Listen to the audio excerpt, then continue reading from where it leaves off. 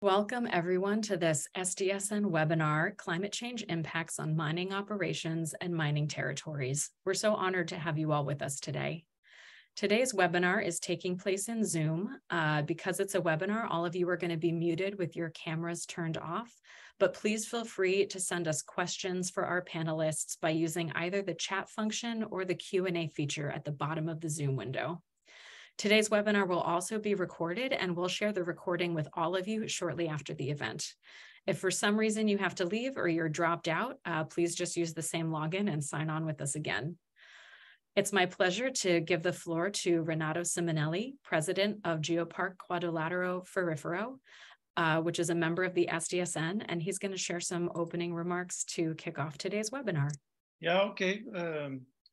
Good afternoon to all you. It's a special regards for this global audience. It's very impressive how global it is.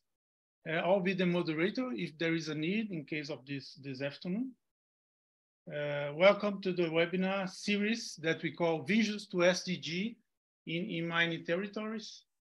And I would like to introduce maybe the webinar in some keywords. Let's say in a way to make the starting more quick. The 17 SDGs, that's one reference for the webinar. The mining operators, the territories, the big issues that will be targeting in the next webinars, and the big issue of today, climate change, okay? So let's start. And I'll then introduce the first speaker, Dr. Paulo Artacho, just a minute.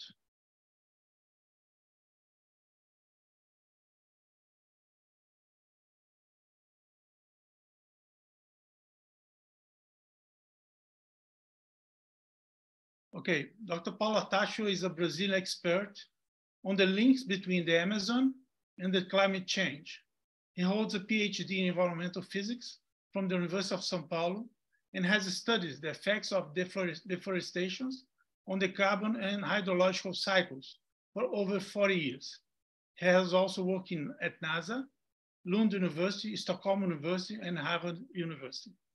He is also a member of the United Nations Intergovernmental Panel on Climate Change, the IPCC. So, Paulo, it's a pleasure to have you here. Okay, thank you very much for the introduction. So I have to share my screen. So if you can cancel your sharing, I can share mine. Okay, I'm sorry. Okay. Okay, basically, my task here is to update you on the impacts on the latest news from IPCC on the impacts of climate change in our environment and our society. So basically, the central issue of climate change is that the global emissions of greenhouse gases have continued to rise, even after the pandemic, even after 50 years that science alerted the society and the governments that we are going to a very unsustainable path in terms of climate change because of the growing greenhouse gas emissions. Right now, every year, we are emitting about 60 gigatons of CO2 equivalent of greenhouse gases to the global atmosphere.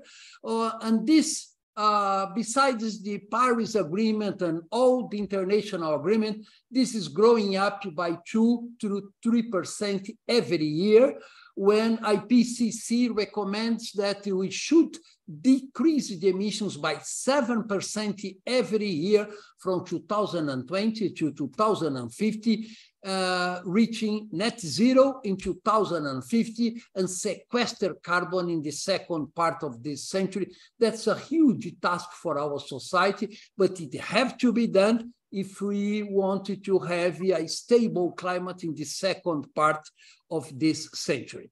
As a result of these emissions, the IPCC make forecast for how will be the equilibrium temperature in the second part of this century. And basically, if you follow the emissions like you are doing today with an increase of 2-3% a year, we can reach temperature of about 4.3 degrees Celsius in average for the whole globe. If you follow the Paris Agreement like you are following right now in a more or less loose way, we can reach 3.7 degrees of average heating. And if you follow very strictly the Paris Agreement, we will heat up the planet by 2.8 degrees Celsius. So as you can see, we are very far away from the target of the Paris Agreement of stabilizing the global temperature in between 1.2 and 2 degrees. So we have to reduce emissions deeply as quickly as possible, as was announced by the synthesis report from the IPCC that was released 2 days ago in Geneva. So basically, the message from the science is becoming more and more and more clear. But what this means in terms of global average warming, what this means geographically, because nobody lives in the whole planet. So basically, for instance, for a 4 degrees global warming, the increase in temperature in South America could be something in between 5 to 5.6 degrees. In the Arctic region, I mean Russia and the permafrost region and North Canada, this increase in temperature can be about 6.5 to 7 degrees. So basically, this is an increase in temperature that has not been seen over the last 100,000 years, at least in our planet. So it will have a very major economic and social impact. But temperature is just one indication of climate change. One important ingredient is the change in precipitation. So what we see is that if we increase global temperature by 4 degrees, we will see that Latin America, in particular Amazonia and central parts of Brazil, will be much drier than they have been over the last decades, as well as the Mediterranean Europe, South Africa, and Central America. So this will have an important social consequences, and one of them is the soil humidity that will change dramatically with the increase in temperature and the changes in the precipitation pattern. So basically, we will see that soil humidity that's critical for agriculture will affect a lot of the central Brazil region, where most of the soybean and meat production happens in Brazil, but it also will affect Central America, Central United States, as you can see, all the Mediterranean area. So this will have a very important impact in terms of food production. Another important aspect of climate change is the increase in climate extremes. So we are observing that if one event was happening every 50 years before the Industrial Revolution, if we allow the climate to heat up by 4 degrees, this single event will happen 39 times more frequently, and we have 5 times, will be 5 times more intense. We are already observing these events. These are not just for the future climate. Actually, you are observing that right now. And with the every increment of global warming, the IPCC report that was released just 2 days ago shows that the regional change becoming much more pronounced from 1.5 degrees, 2 degrees, 3 degrees, or 4 degrees. So you can see that if you act very quickly, reducing emissions in all sectors, basically we can avoid the catastrophic climate change, and the action is with our society, with the industry, and with the governments to avoid the worst possible scenario. And this latest IPCC report also details in the land-based system, as well as the ocean and coastal ecosystem, that as we increase the target temperature from 1.5 to 3 or 4 degrees, basically the risk grows up very, very quickly, and the number of people that could be exposed to dangerous climate change goes up to from 100 million to billions of people. So that's a scenario that certainly we have to avoid as much as possible. And then it's important also we think on the future generations, our kids, our grandkids, what will happen with them? Basically, you know, for a person that was born in 1980, basically we'll see that in the next 20 or 30 years, we'll observe a very strong impact. But a child that is born in 2020, basically we'll see very high climate change if we do not reduce the emission as quickly as possible.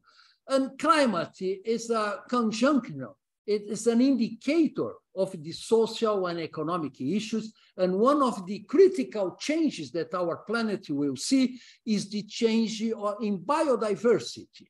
So the risk of species losses, if you go from 1.5 to 2 degrees or 3 or 4 degrees, change dramatically. And our society depends on the biodiversity for our own survival. So basically, climate change is not just climate, it's also a biodiversity crisis. And then to finish, there are many multiple opportunities to reduce emissions with the solar energy, with the wind energy, reducing deforestation that's basically very necessary for Brazil. And we'll see that many of these strategies, the costs are lower than the technology will do today. So basically, we can reduce emissions, even saving a lot of money for our society.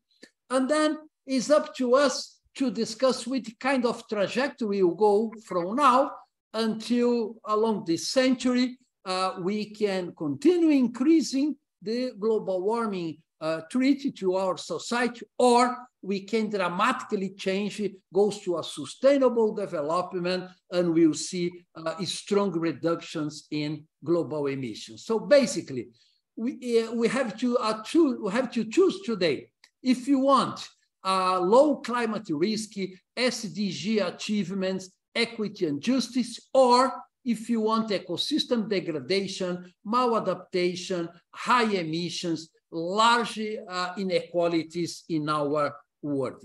So basically, I finish showing the 17 sustainable development goals, where climate change is one of them, SDG 13, but of course, without a stable climate, many of the other SDGs will never be achievable. So I leave you with a picture of our possible new planet if you do not reduce emissions, and it will not be a very happy planet, I can assure you. So thank you very much. I will be ready to answer any questions later on. Thank you so much, Dr. Artajo, for that urgent call for action. I don't think I'm reaching out too much when I say that. I think most of the people on the line today will agree with you that we want to follow the sustainable development trajectory. Let me yield the floor to our next speaker, Martin. Please go ahead. The floor is yours when you are ready. And a reminder while you're pulling up your slides to everyone in the room that we're going to have time for discussion, and please send your questions for our panelists either through the chat or the Q&A feature. Lauren, let's just introduce Martin, okay? Yes, sorry, Renato, please. Yeah, Martin Dietrich Brauch is a lead researcher at the Columbia Center on Sustainable Investment, where he leads economic and legal research, training, and advisory work, with a focus on legal and policy frameworks and practice for sustainable investment to achieve climate change mitigation and adaptation goals. He holds an LL.M in International Legal Studies from New York University School of Law. Welcome, Martin, and we have a pleasure to receive you here. Thank you very much, Renato. Thank you to SDSN and also to Geopark Quadrilátero Ferrífero for inviting me. It's a pleasure to be with you here today. And here at the Columbia Center on Sustainable Investment, CCSI, we have extensive research experience in how the mining sector can and should contribute to achieving climate goals to counter the crisis that Dr. Artacho was just talking about right now. So we understand that addressing this crisis will have to address both mitigation goals, how the mining sector can meaningfully contribute to reducing greenhouse gas emissions, and at the same time, it will help, the mining sector will have to be engaged in the need for the world to adapt to those climate impacts, to become more resilient to the physical impacts of climate change. Today's presentation focused on climate change impacts on mining operations and mining territories invites us to think about the adaptation and resilience side of the coin, not so much on the mitigation side. So we at CCSI have done quite a bit of work both on mitigation and adaptation, but my presentation here will focus on the adaptation and resilience aspects. And just to clarify, I will not have slides for the first part of the presentation, but I will at the end just showcase a few of our publications that serve as the basis of what I will be talking about, and that are all freely available online for you to download if you're interested in learning more and exploring more in terms of what CCSI has been doing in this space. So to start, it's of course very important to ask the question when we think of climate change in mining, how can and how will the mining sector adapt and become more resilient to climate change risks and impacts? Because that's fundamental to the survival of the mining sector as a business in this world with a changing climate that was just presented to us. But here at CCSI, we examine the issue of mining and climate change adaptation and resilience through a broader lens. So we do ask the question of how the mining sector will adapt, but we also think about sustainability and climate action more broadly. Our starting point is that mining activities are inherently hazardous, even if the climate weren't changing. And mining activities introduce risks and impacts that can be exacerbated by the climate changes that we're experiencing. So for example, mining activities can compete with local communities, indigenous communities, for water resources in the area where the mining is operating, and in areas where water stress risk is already increasing because of climate change. Mining operations can also exacerbate risks and impacts of climate-related events. So for example, mining activities can contribute to deforestation, which exacerbates erosion, landslides, flooding in the rainy seasons. At the same time as mining has this interface with climate impacts, the mining sector has technological and economic capacity to prepare for, to prevent, and to control these risks and impacts to a greater extent. Of course, some of it is unavoidable, but the mining sector has a capacity to foresee and to be prepared.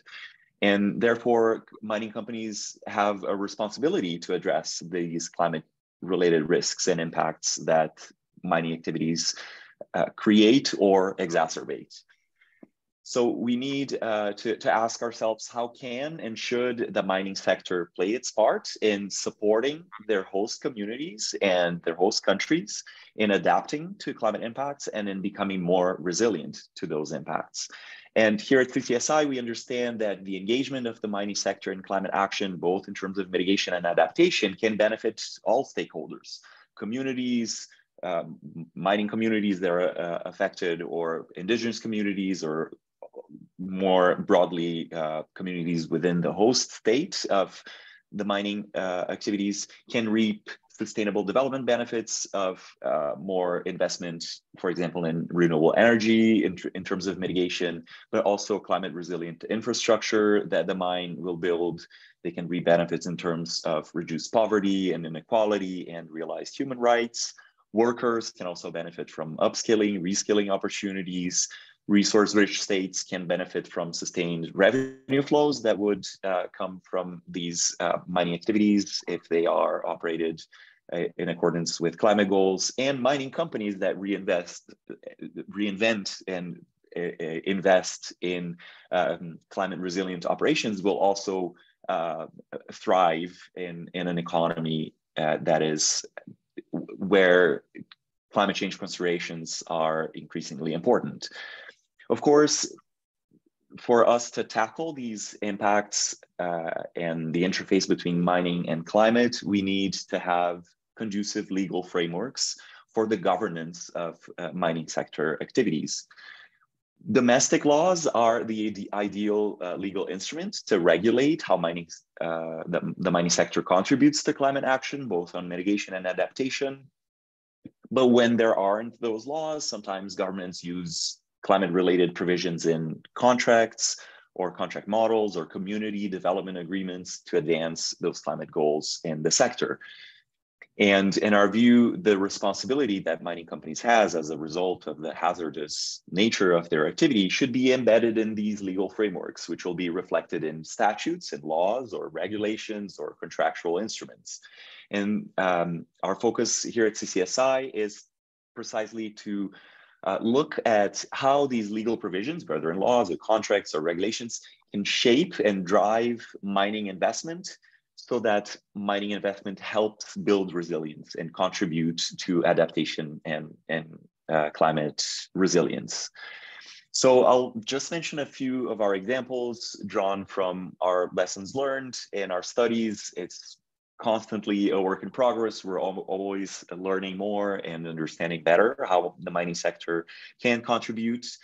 One area where we feel like it's particularly important for legal frameworks to govern mining activities in this interface with climate change is in the environmental and social impact assessments and environmental and social management plans of the mines. They have to provide for protection for surface and groundwater, provide for net zero deforestation requirements, progressive restoration of forests to minimize the impact that deforestation has in local communities, require also climate vulnerability assessments in these processes, covering areas of health, water, forests, biodiversity. And another area then would be emergency and disaster response. Mining companies can have a role and responsibilities in supporting governments, even outside of mining areas, and preparing for disasters that may be related to climate change. Post-closure and land use planning is another area where regulation is needed to require mine closure and rehabilitation plans also to consider climate change impacts already from the outset, already from the design phase. Another area where regulation will be important is the physical stability of tailings, taking into consideration the need to design, operate, and maintain tailings in line with international standards and stress testing them for all climate scenarios that Dr. Artacho was presenting to us, allowing for best available technologies to be used, etc.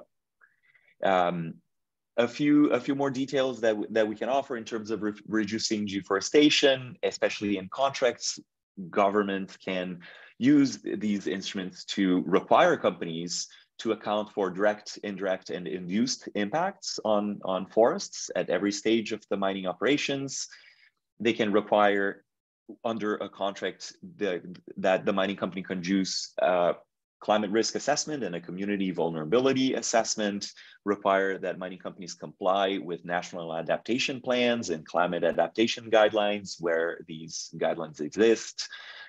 Also, community development requirements contained in community development agreements could require mining companies to incorporate climate adaptation strategies when these strategies are required by local, indigenous, and other affected communities.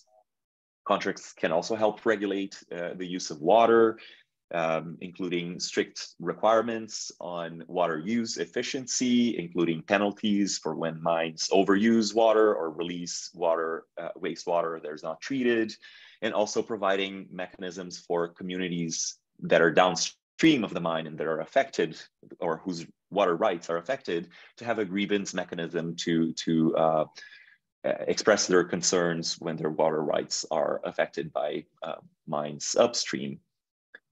Then we can keep talking and give examples here, but I will just skip to one final point on the need to integrate climate risks and just transition aspects into mine closure plans.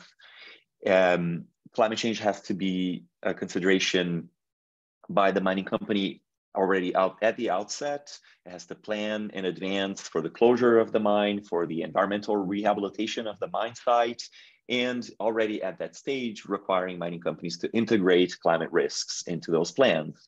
So for example, mandating that the closure plan is already submitted at the beginning of the project, along with the environmental and social impact assessment, describing how the company intends to avoid or mitigate environmental impacts that are associated with mining operations, covering rehabilitation strategies that reflect an understanding between the changing relationship between the ecosystem and the climate, requiring mining companies to model the long-term sustainability of rehabilitation projects, et cetera. And the importance of including all these issues already in the closure plan is to set aside resources from the beginning of the exploration of the resource and plan in advance for the end of the extracted project, because it is, after all, an exhaustible resource. And the mine site needs to be rehabilitated in a way that is climate resilient for the project sites, for the benefit of the communities. Consideration also has to be given to the reskilling of the workforce, to diversify the economy of the project affected community, and to address other socioeconomic and environmental risks and impacts that may be exacerbated because of climate change. Another final tool that I'll mention here is the usefulness of requiring mining companies to purchase insurance policies. So mining companies can plan for quite a bit of these impacts, but for those that they can't plan, they should be insured against and have specific tools to protect them based on any site-specific risks. And just to wrap up, I just wanted to quickly run through a presentation here, just to showcase a few of our publications. This slide deck will be available for you later. I hope you can see the slides. And this is essentially based on our project here on reforming mining sector governance for climate change mitigation and adaptation goals. We have publications where we studied these specific aspects of policy that could help drive mining activities to tackle climate change considerations directly and head on, and incorporating these issues into their business plans. Also on allocation of climate related risks in mining contracts. So a lot of resources that you can check here with all the links that you can click on later on. We've also assessed water related risks in the mining sector. These publications are also available on our website, looking into how governance frameworks deal with water use and wastewater discharge in the mining sector. We've also conducted research on how to integrate renewable energy into mining operations. So this is on the mitigation side, not so much on the adaptation, but on how mining companies can also contribute to the reduction of greenhouse gas emissions. And we've very recently, with several partners, worked on developing a roadmap to decarbonize mining value chains, focusing on copper and nickel mining value chains. All of these publications are freely available, as I mentioned at the outset. You can check them out on the specific pages that we have on extractives and climate, or otherwise you can just visit us at ccsi.columbia.edu. You're also very welcome to reach out to me by email if you're interested in learning more. Thank you so much. Thank you, Martin. And thank you to our other speakers for turning on their cameras for our discussion. I'm going to start with a couple questions that I think are linked and a nice dialogue I think that we can initiate between our speakers. I would love to hear from Paulo, just the state of science on the projections for climate change and how accurate you think you can get it down at a scale that is like reasonable for a specific operation, mining, to plan ahead in a way that, you know, how much uncertainty are they or are they not dealing with at this point? And then going from that, I'd love to kick it back to Martin with a question that we got from Ben Bowie, which is how would you characterize the way that these impacts are being factored into new mine planning, and is there variability between companies or commodities? I think that'll, you know, be a nice two sides of the coin here. Okay, going quickly, basically uncertainty is part of science. There is no science without the uncertainty. It can be large, it can be small, depends on the condition.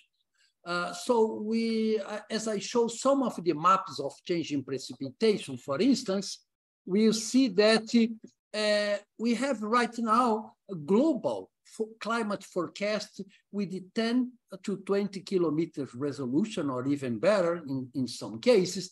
So basically, we have very high resolution in terms of our climate models. But of course, there are uncertainties in forecasts, especially if you go from 50 years from now or 100 years from now. Most of the people think that the uncertainty is basically due to the climate model. No, the uncertainty is due to the how much will be the emissions in terms of greenhouse gases in 10, 20, or 30, or 40 years from now. So the uncertainty is most on the socioeconomic issues that unfortunately makes it very difficult to do reliable and much more precise forecast for climate for individual regions.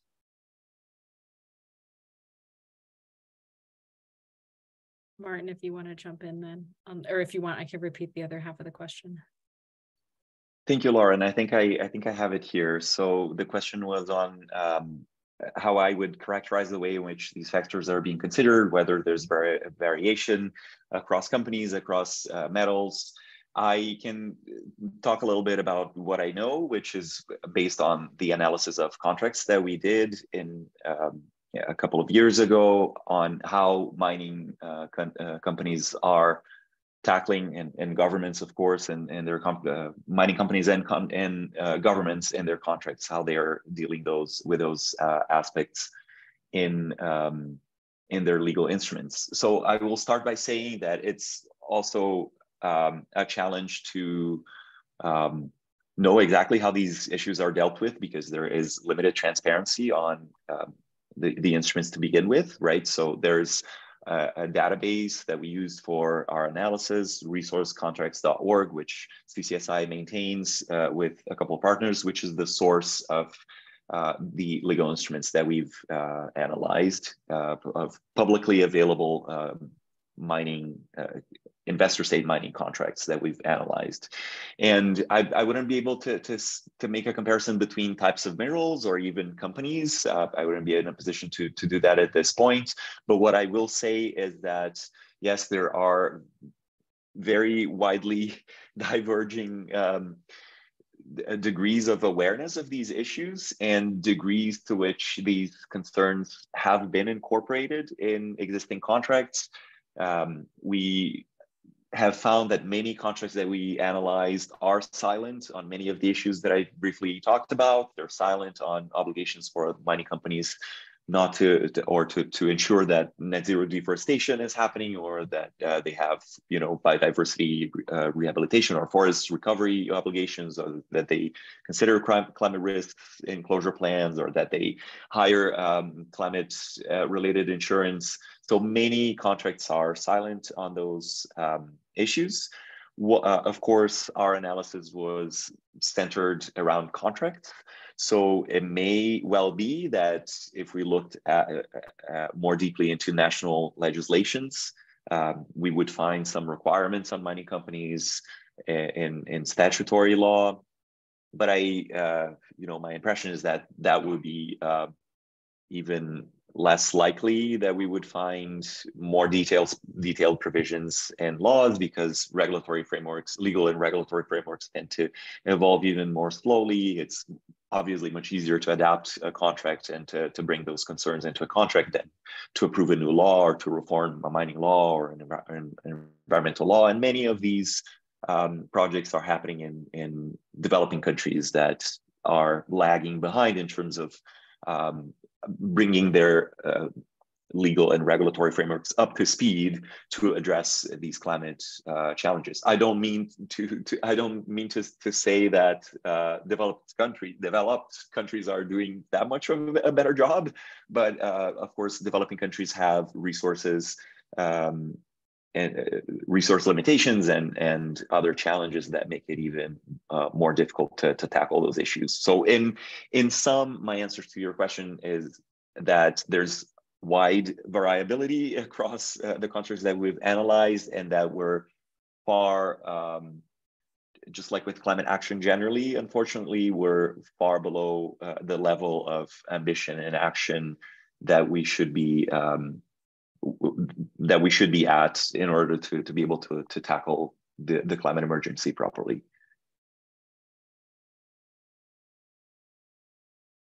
I think this other question we have in the chat might actually be best answered by Renato, but I don't know, Martin, you might also want to come in on it a little better.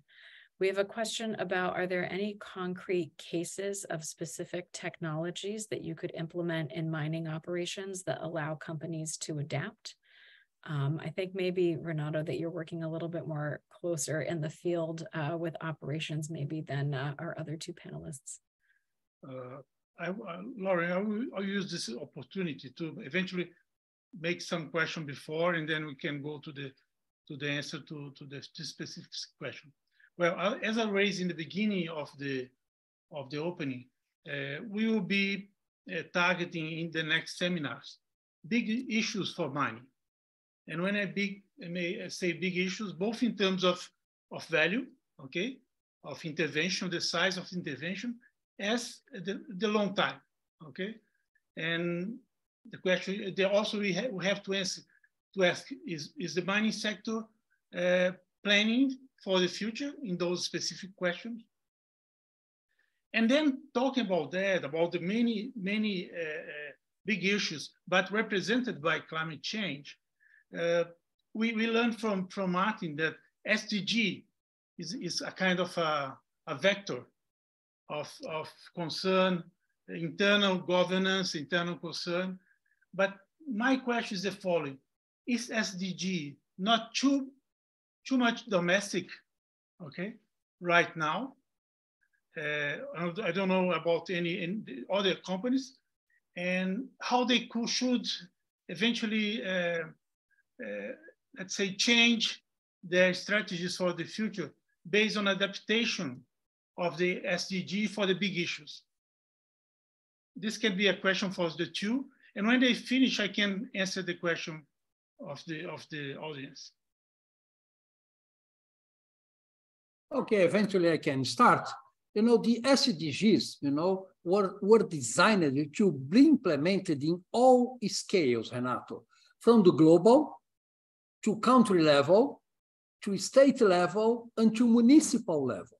Of course, you know, each different level have different requirements. It's easier to implement some of the strategies, but without a global effort, you know, getting all the scales, we could never reach the SDGs either at the individual country level to globally. So basically, you have to work in all levels. And this makes it very difficult because globally, we do not have governance to do that. So basically, the COPs and United Nations do not even have a mandate to deal, for instance, with the climate change issue. You know, they were done in the post-war, you know, to accommodate the distribution of power between the big countries. So basically, developing countries have practically no word on these policies. And then we have a very serious global governance issue. At the country level, of course, we are much, much better. at the country level and the state level and at municipal level. It's a task for all of us to really implement the SDGs. That is the only way structured so far to achieve a minimum of sustainable development in the next decades. Martin? Renato, I wanted to clarify with you because I'm not sure you meant SDGs or ESG. No, ESG. And depending... ESG, I'm sorry. So in terms of the SDG framework, I think Paulo has done an amazing job here, and I don't need to refer to that. In terms of ESG ratings, I think there's very little certainty around how these ratings are formulated, the criteria that are considered. And even within the financial community, there's quite a bit of pushback now that ESG ratings have served mostly for, not mostly, but occasionally for greenwashing and not really leading to investment that tackles the problems that the SDGs, referring to Paulo's explanation, the SDGs seek to address, right? So an ESG based strategy doesn't necessarily tackle the SDGs, which are the goals that we should be focusing on. And I think there's skepticism generally. We at CTSI certainly have skepticism about the ESG frameworks and ratings currently out there, precisely because they're so vague, uncertain, and often focused on reducing risks for the operations, but not necessarily taking a broader sustainability perspective that would be necessary and that the SDGs do provide. So those are my 2 cents on the applicability of ESGs and the usefulness, very limited usefulness of this framework for now, in my view. Thank you. I apologize for making wrong the conflict between ESG and SDG. Okay, many codes.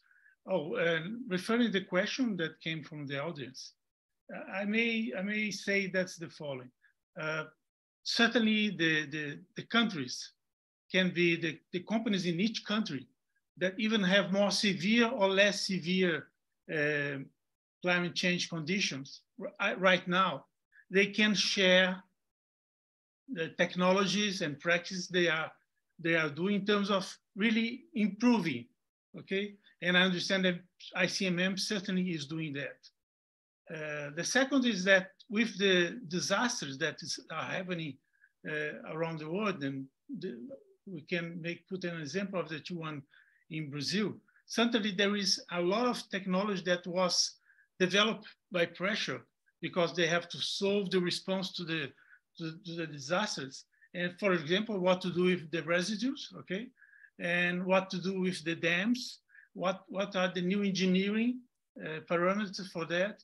So I understand that the pressure from society, the pressure from let's say, from safety demands, and the pressure for international, let's say, value of the companies, certainly this will speed up the response in technology. Yeah?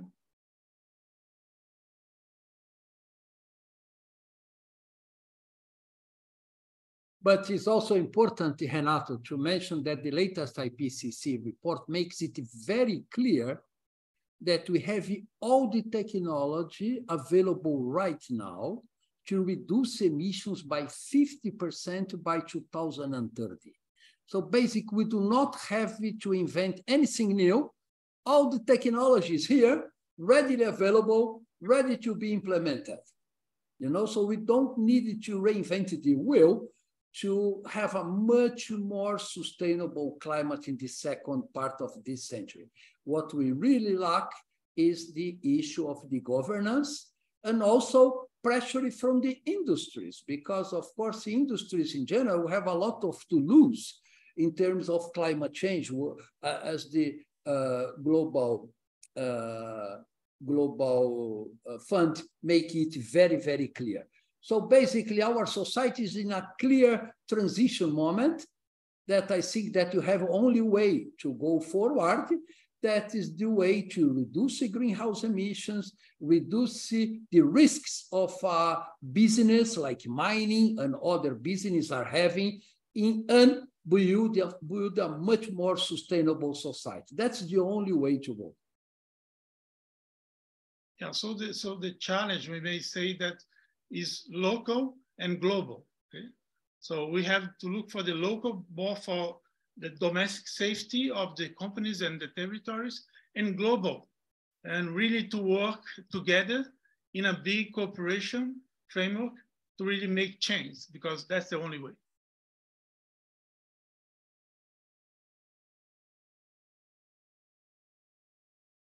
Maybe I can, Go ahead. Sorry, Lauren. Maybe I can jump in to reinforce Paulo's point. And it's a publication that I briefly mentioned at the end, and I just dropped the link in the chat here, but it's also in the deck that will be circulated with you. It's this study that we've conducted on a net zero roadmap for copper and nickel value chains, which was sponsored by IFC, and CCSI is one of the partners that developed this study. And just to reinforce the point that many of these technologies are already available or will be available at scale to help decarbonize mining operations by 2050, not only to reach the 50% reduction that's needed by 2030, but also to reach net zero by 2050. And we're talking about increasing the renewable energy presence on site, bringing site operational energy efficiency improvements, process optimization, zero emission haulage trucks, process heat, electrification, green hydrogen. All of these solutions are already in the pipeline to support the mining sector in decarbonizing its operations and playing its part towards net zero. It just has to be done. And yes, we do need the governance framework that is not fully in place. But at the same time, mining companies have a comparative advantage to get a head start and to show that they can produce sustainably and that they can produce a higher. The product itself will be the same, but the impact of the product will be different in terms of its environmental quality and its climate integrity, right? So mining companies can take the lead in showing that they can bring their operations to net zero and also use them to build community resilience and help communities adapt to climate change. I was going to try to get just a couple last questions in before our time ends.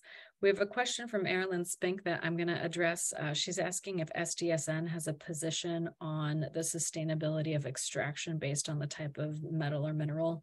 The short answer to that is no, and the longer answer is just that it's more complicated because the methods of extraction, the regulatory frameworks, the companies that are operating, the scales at which they're operating are so different from country to country and even within countries from region to region that we don't have a blanket statement on that because it depends highly on the local contexts. If anybody else wants to tackle that, you can chime in on it as well. But since it was a question about an SDSN position, I thought I would take it.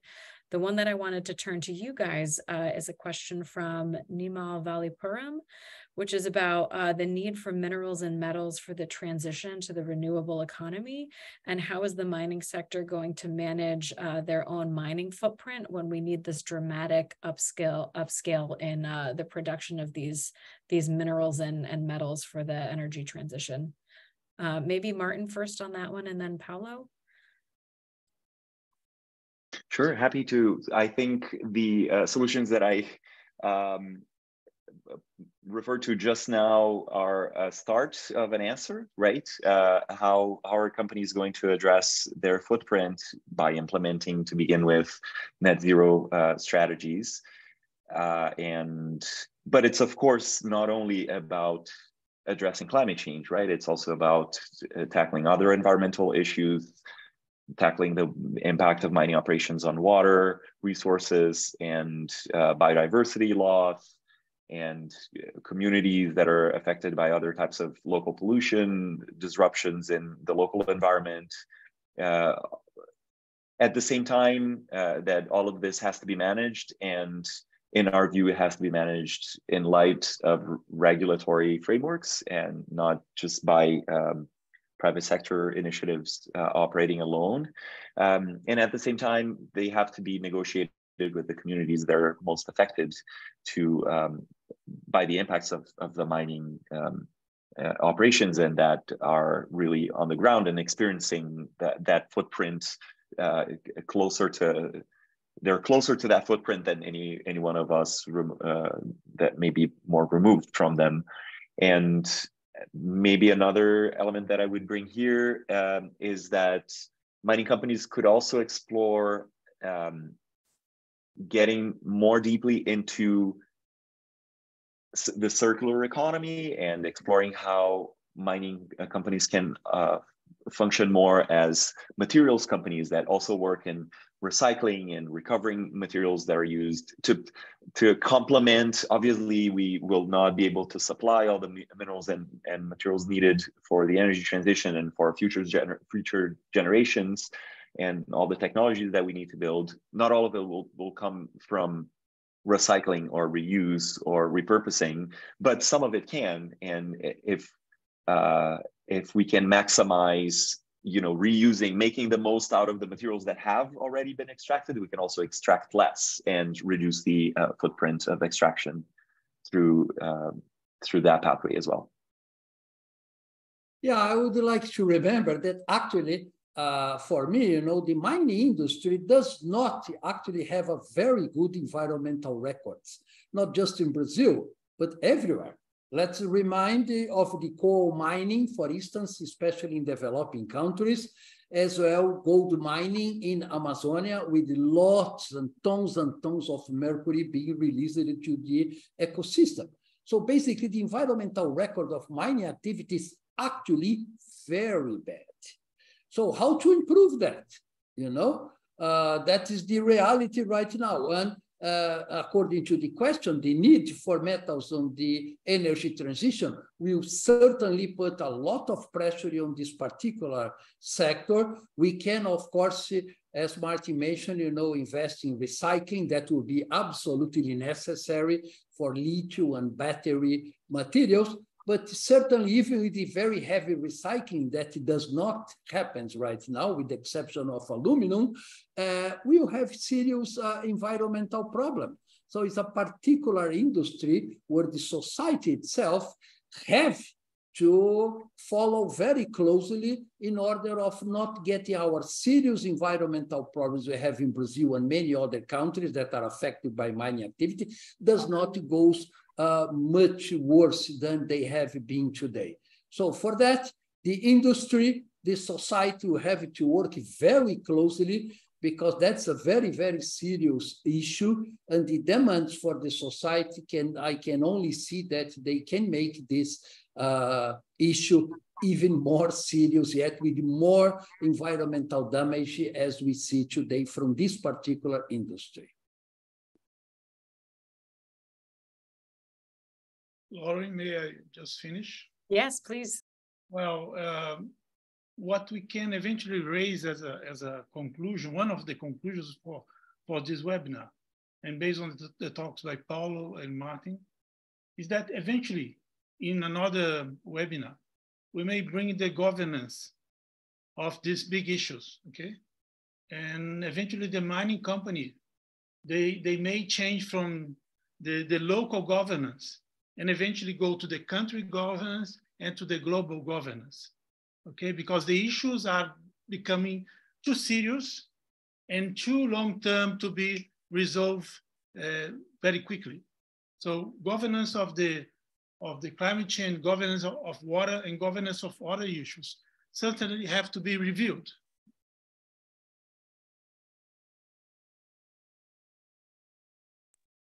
We are almost out of time. Maybe we'll do one last round robin circle. I don't know if anybody has final closing remarks, but if you do, we'll go Paulo and then Martin and then Renato will have our very final final remarks. And this will be the last time I speak, so I'll just thank everyone for being with us for this hour. So I just want to thank for this important discussion. It's a critical industry in terms of environmental and social economic impacts, and at the same time is a strategic industry for the future of the planet. So this makes this debate very, very important. You know, of course, we are not closing the issue.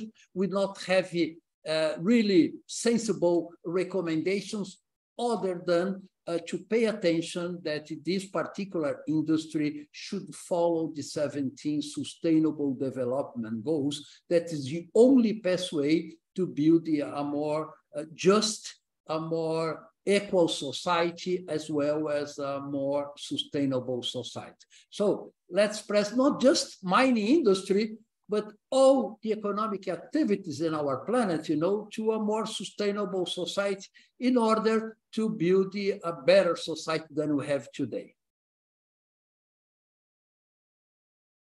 I would also just briefly thank you for inviting me. It's been a pleasure to participate in the webinar, and just to reinforce that I'm always very interested in continuing the exchanges post-webinar. We're always learning, always interested here at CCSI, and continuing to explore how we can improve the governance of the mining sector to reach the SDGs. As my colleague has just mentioned, it's super important to have all these factors always under consideration. All the 17 SDGs, climate is a very important one of them, but we cannot neglect the others. Thank you once again, and we'll stay in touch, I hope. Well, finish from my side. It's interesting that although we have a lot of news, bad news about climate change, we still see a lot of incredulity and passivity, okay? And so that either nothing will happen, or either or no, the society cannot make anything. So talk about mining the territories. Certainly this can be a vector of integration of the plans for the future. So the mining industry can use a very dense network framework, and together with other frameworks, really create an unity, because I don't see the petrochemical working with mining and working with the energy. They are separated, okay? So the only solution I see, again, turning back to governance, is that their frameworks work together. Okay?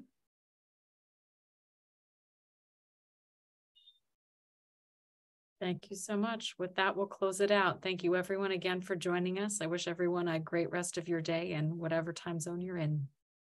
Bye-bye, guys.